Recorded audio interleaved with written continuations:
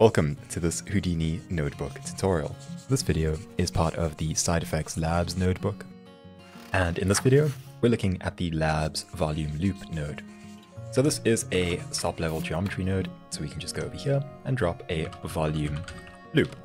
Right over here, Labs volume loop. You will see that it has two inputs, but only one input is required. We are going to be using two inputs because that gives you the best result. I'll explain exactly how this works shortly, but we will be needing a volume for this. So first input is going to be your base volume, and the second one is going to be a secondary volume to blend with. So we have two sequences of volumes coming in, and it blends between them. The way it works is that we give it a frame range. So you can see over here that the default is 1 to 240, but we'll change it to a different frame range. So let's just say 1 to 40, and then every 40 frames, it'll loop the volume. How it does that is by taking the first input, taking the second input, and then pushing the second input to halfway through the frame range, so halfway between 1 and 40, so frame 20, and then it blends from the first into the second sequence and then back into the first sequence. So the way that we're going to make use of this is by creating a simple pyro simulation. We can just use the Bonfire, so pyro configure Bonfire, and let's just place this over here. You'll see that it creates a whole bunch of things for us. We don't need most of it, so I'm going to delete everything over on the right-hand side. That's all for embers.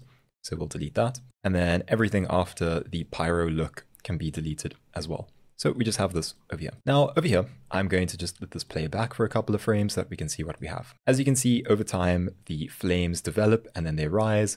There's a bit of mushrooming in the beginning, and then they kind of develop into the bonfire look that we're interested in. So the first thing that we want to do over here is ensure that our simulation isn't looping from the start, right? Because we don't want this to be inside of the loop. We just want this section over here to be part of the loop. So the first thing that we want to do is we want to find the point in our simulation where it's more or less stabilized. So we're just going to save out a section of this to disk, so we can use a file cache for that right over here, plug this in. And the only thing that I'm going to do is just remove some of the fields. So we're not going to need our CD. We're not going to need temperature. I'm just shrinking this down to cache to disk a bit faster, and I'll use a 16-bit float. Cool. So that over there can be saved to disk. So give that a chance to save to disk, and then we can take a look at what we have after that. Okay, so save to disk. We just have this entire sequence over here from frame 0 all the way to frame 240. Now, you won't necessarily need such a long sequence. This is just so that it's easy for me to work with over here.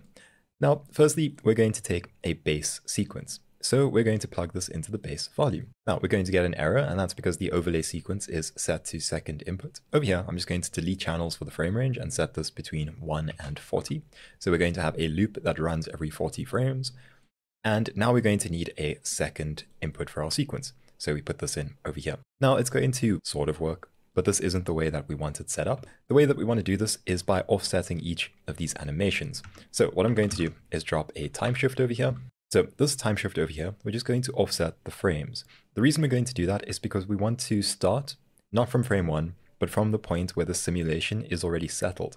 So we can add some amount to our expression over here. Just click once over here, and then say frame plus, and then just add some amount. So I believe 50 frames is going to do pretty well for us. At this point, the simulation is basically already stable.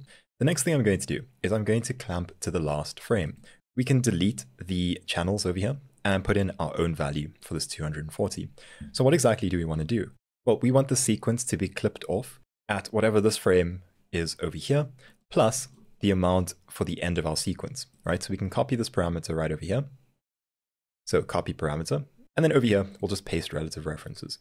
So you'll see now that it says 40, but let's just add the same amount to that expression over here.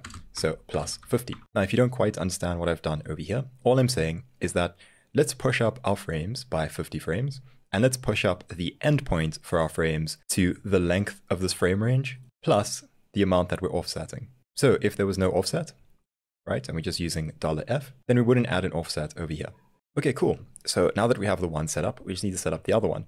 This one over on this side, it needs to be shifted a further amount. This one needs to be shifted by half of our frame range over here, plus the amount that we've offset the original. So over on this one, we can just go over here and add another 20, right? So half of our sequence length. You'll see it now gives us 71.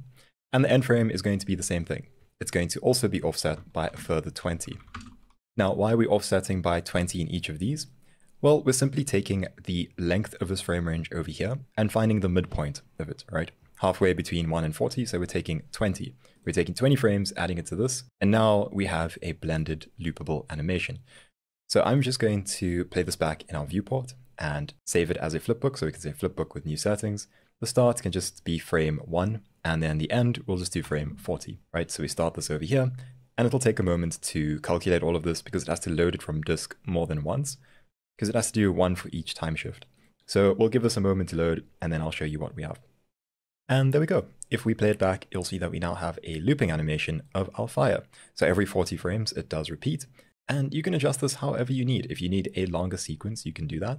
Cool, so there we have it.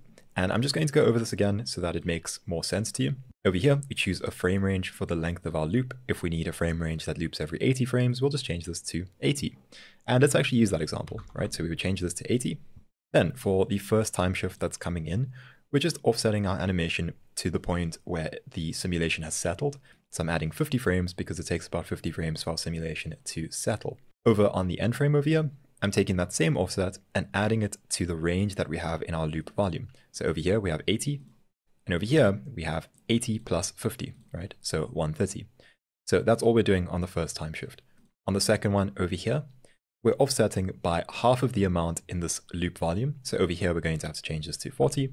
So now we have $F plus our original offset from this one over here, plus an extra 40 because we need to find the midpoint of this frame range. And then down at the bottom over here, we'll change this to 40 as well, because we're doing the same thing where we take the range. So that's going to be 80 frames, adding the offset of 50, and then finding the midpoint of our frame range to add another 40, right? And just like that, our loop volume now works. You can play around with all of these different options over here. For example, if you want your blend mode to be additive or maximum, you can do that.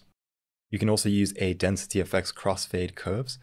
This will cause denser areas to fade in and out a little bit faster. And then we have options over here where we have our 2 ramps. And this is just going to be your base sequence crossfade. So that's going to be the first input's crossfade. And then the overlay sequence crossfade over here, which is going to be how the second one fades in. And this is the fade amount, not their visibility. And generally you won't really make changes to this, but it's good to just be aware that this adjusts the way that each one fades into the other. We also have a way of previewing our motion vectors, and so you can see that it also does a sort of interpolation over our velocity fields, and that's all we really need to worry about. Do keep in mind that if we just change this overlay sequence to self, we won't need a second input anymore, but the loop won't look as good. There'll be 2 separate positions at which it loops, and it's a lot more visible that it is looping. So second input is the way if you want a smoother blend and a smoother loop.